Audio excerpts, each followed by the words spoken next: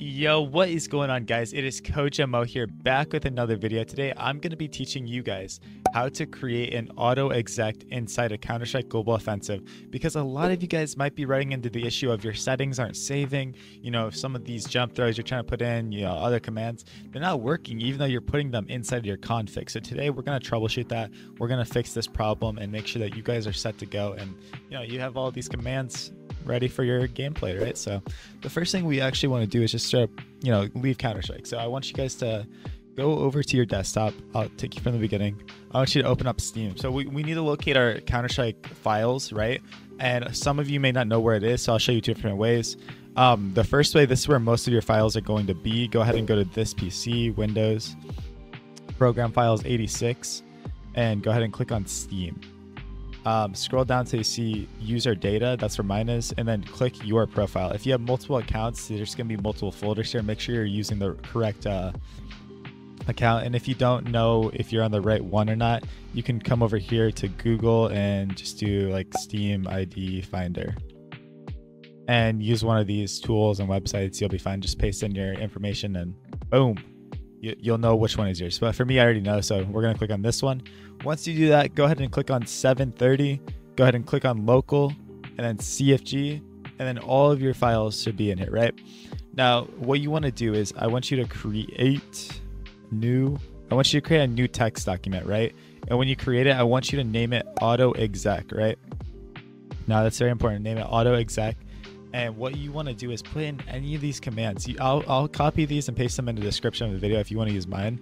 But I want you to put in any commands that you need, like a jump throw, run forward jump throw.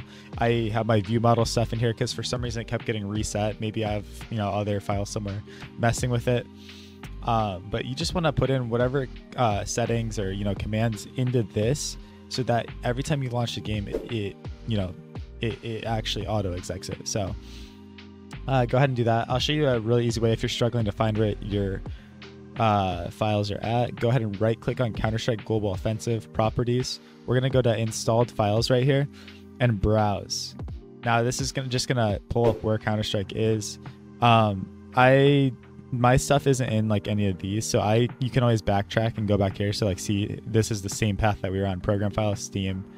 So we can go to Steam, and then I go to user data. That's where my stuff is. 730, local, CFG, same thing, right?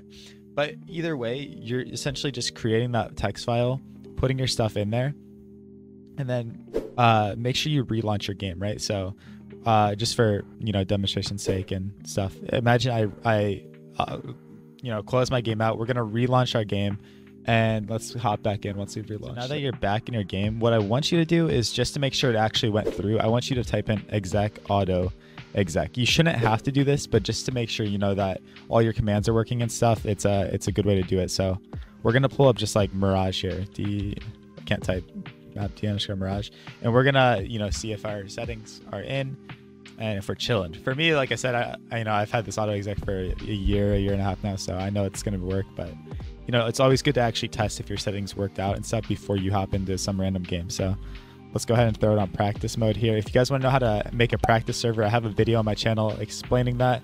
But let's see if our jump throws work. Let's see.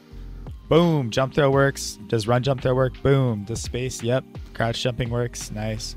So we're all set.